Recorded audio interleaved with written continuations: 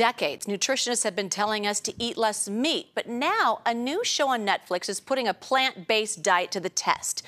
It is called You Are What You Eat, is based on a Stanford study using a set of twins. It is changing the way people think about food. Our Itay Hod caught up with two of the show's Bay Area stars.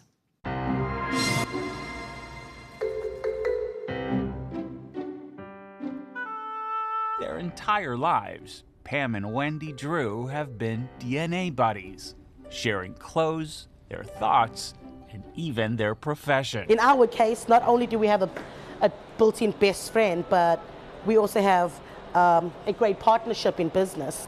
But just when they thought their destinies were identical in every way, these San Francisco chefs encountered a fork in the road, parting ways for a period of 8 weeks. At least when it comes to what's on their plates. A major challenge in nutrition studies is everyone is unique and responds differently to the same food. So what if we got people who are genetically the same? In 2022, Pam and Wendy were cast in a groundbreaking Netflix series released this month called You Are What You Eat, a twin experiment.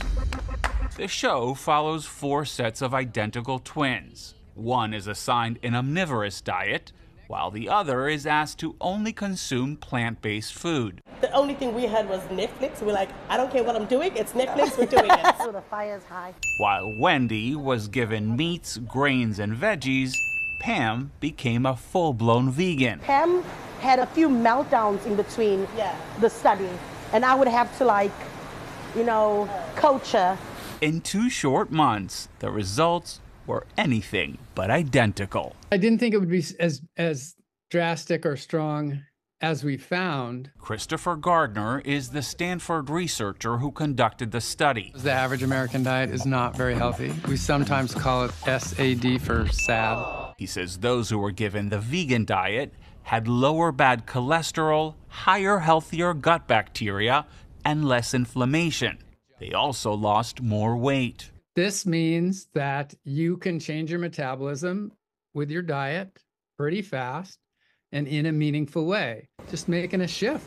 That's exactly what Pam and Wendy have done since. While they still cook plenty of meat for their clients, they personally eat about half the amount they used to. I'll make myself a nice vegetable curry and, a side of cauliflower rice. But that's not all that's changed. They're also getting used to being local celebrities. We're down at the Embarcadero, and the lady's walking across the street, and she just looks at us, and she starts waving. She goes, oh my God, yeah. Doubling down on healthier food while having twice the fun. So cute. I've met them before. They are such a neat sisterhood in all respects, and they both look great. Okay, in less than a month since its release, the series is already topping Netflix charts all over the world. If you'd like to learn more about it, you can check out our website, KPIX.com.